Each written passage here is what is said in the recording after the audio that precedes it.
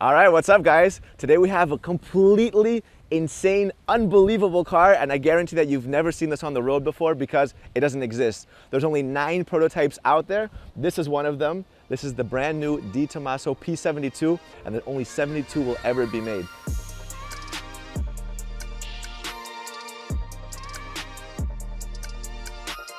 It's an absolutely insane looking car, especially when you see it from the inside. Just wait, I want to show you guys the inside in just a second. All right, so let's go step by step with what makes this car so special. Let's start off with the front. First of all, it looks completely unique. Like, you do not see any other shape like this on the road. This thing looks completely like just, I don't know, like a spaceship or something, right? So in the middle of the front, you have this rose gold cap, right?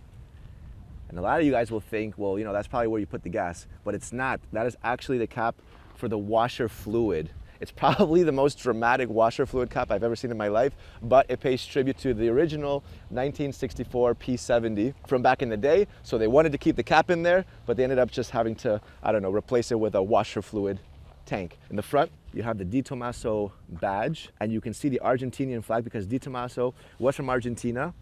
He then went to Italy to actually found Di Tomaso later. So the entire car, literally everything from the subframe, the monocoque, everything on this car is completely carbon fiber. This is actually the world's strongest car. It has 72,600 Newton meters of torsional rigidity. What? Basically what that means is that when you think of cars on a track, you have all of this force twisting and turning the car itself, but you need to be able to measure the stiffness of the car, right? So this is the world's strongest car. A Bugatti has about 50,000 Newton meters of torsional rigidity. This has about a 48% increase from that. So when you put this thing on the road, it'll be able to withstand all kinds of forces, no problem. So going back to the front, you'll actually see that below the flag, you have these 3DTs also for Di Tomaso, and you're gonna see these everywhere.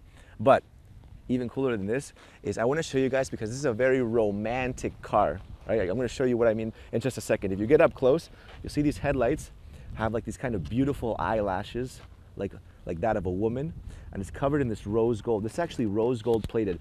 Everything that you see in this car that looks rose gold is rose gold or rose gold plated.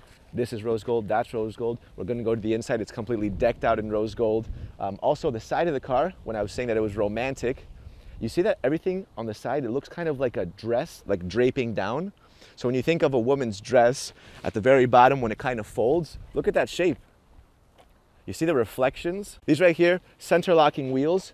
This is completely copper, and in person, the way it shines looks incredible. Also, the side view mirrors, copper, being held by this elongated handle. And you'll see the cockpit. It just looks like it's a thing of its own, right? So it starts off here, you have these kind of fans right there, but you see how it looks like it's almost inserted into the front, and then everything is covered in glass. So even the roof itself is like a glass panel. With the production model, you're actually gonna have a little cutout here at the bottom to obviously ventilate, because right now there's no way to lower the windows down, so it gets pretty hot. And over here you'll see Prova. Prova, it means test or prototype in Italian, because this is only one of 9 prototypes in the world. MO stands for Modena in Italy, and P72 for the actual model itself. Okay, so the rear rims are bigger than the front. This is a staggered car. These are 21 inches in the back, 20 inches in the front, but the back of the car itself looks, it looks crazy, man. Look at the back of this thing, like, what? You see these circular taillights? It looks like a retro spaceship, you know? Like something you'd see in Roswell, in Area 51 back in the day. Back here, you have the huge vents. It's like completely hollow. When you look through this thing, you can see the engine goes in pretty deep. And look at the size of this exhaust pipe. It looks like a Viking horn, you know? And trust me, once you turn this thing on, it is pretty loud. Underneath the glass panel is where you see the 5-liter supercharged V8. This thing produces 750 horsepower, and you can already see that it's all carbon fiber, the casing. All right, so let's open up the back. You ready? All right, there it is. Take a look. It looks like we literally split the car in half. There it is. Look at all the carbon fiber details. What's also interesting is that everything is gold plated. That's for heat dispersion, right? And you know, I'm not an engineer, but I was thinking, like, you know, gold, I always thought that gold had a bit of a softer melting point. Like, I always thought that it was easy to melt gold, but apparently it's not. There's other metals that would be even stronger, but of course, you know, gold looks cool. People want to get some gold in the engine. So we're going to close this back up. I think it's time to show you guys the inside of this car. Buttons down here. You have a secret button right there. That electronically unlocks it. It's a dramatic open. Oh yeah. Beautiful. Wow. All right, take a look. Take a look at that interior. First of all, the interior looks very glamorous, very fancy. So all of this leather is fine Italian leather with the quilting, you know?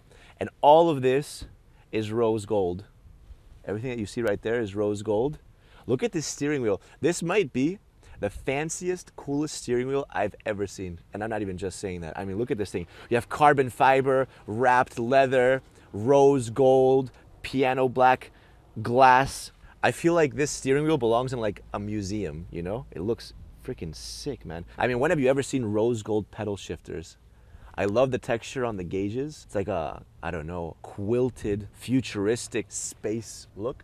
All right, so what's pretty cool is that this gear selector right here will be adjusted to the size of your hand, depending on the buyer. So if you got a small little hand, they'll make this pretty small. That ball will be much smaller. But if like, I don't know, if you're like Shaquille O'Neal or something, I mean, they're gonna have to like make like a basketball gear selector. So this was made for the CEO of this company, Norman. So it was fitted to his hand, right there. There it is. There it is.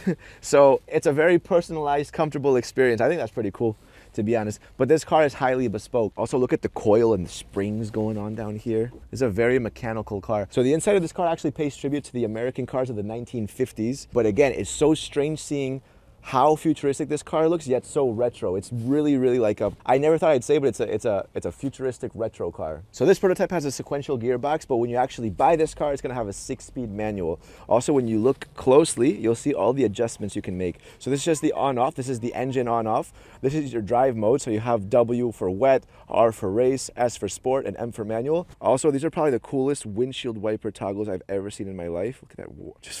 It just feels like luxury, man. These right here are your headlights and your other lights. That's pretty cool.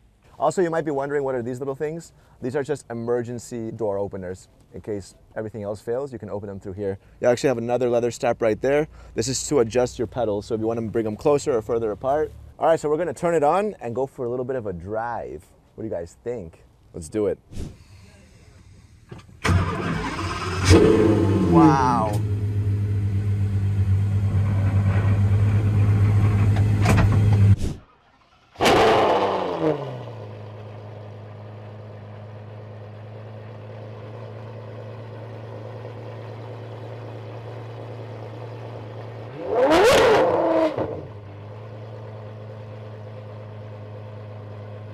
Man, that sounds freaking crazy. You have the engine right behind your head and it's so loud. Wow, that sounds insane.